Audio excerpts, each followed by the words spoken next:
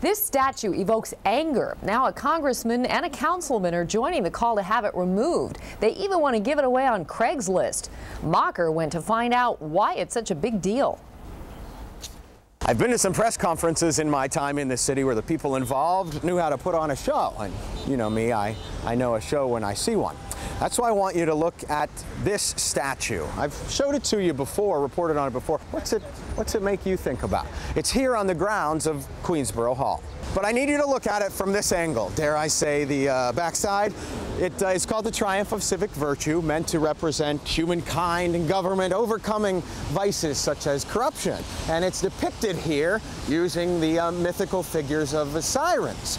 But it could be a man standing on two women, so you see where this is headed. It's the reason for the press conference. Aren't we just being too literal for what is an artistic representation? Yeah.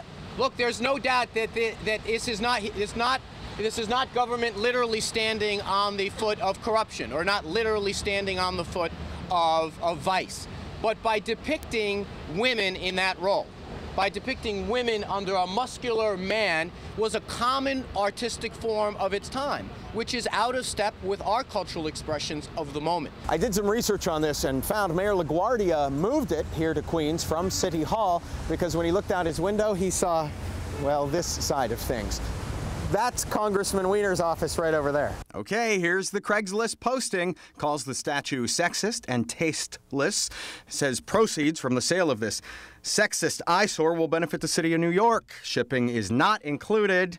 Posted by U.S. Representative Anthony Weiner. Hopefully with the technology, maybe someone will read this and say they wanted it at their estate, and it'll be good riddance by then. This is a way to call attention to it then. Yes. More. Yes, I mean this is certainly a symbolic quest. In the research I've done, Mayor LaGuardia kind of got rid of it because he didn't like looking out and seeing the guy's butt.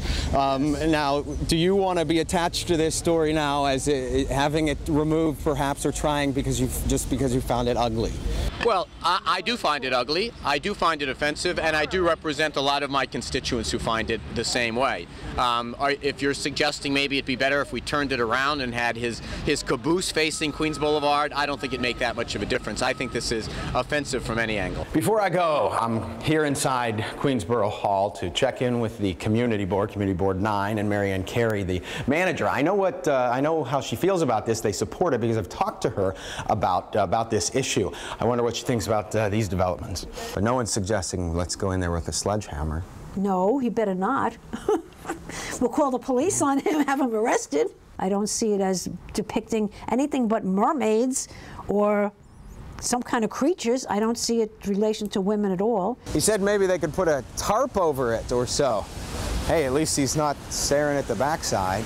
On the trail of something different, I'm Greg Mocker, Pix 11 News.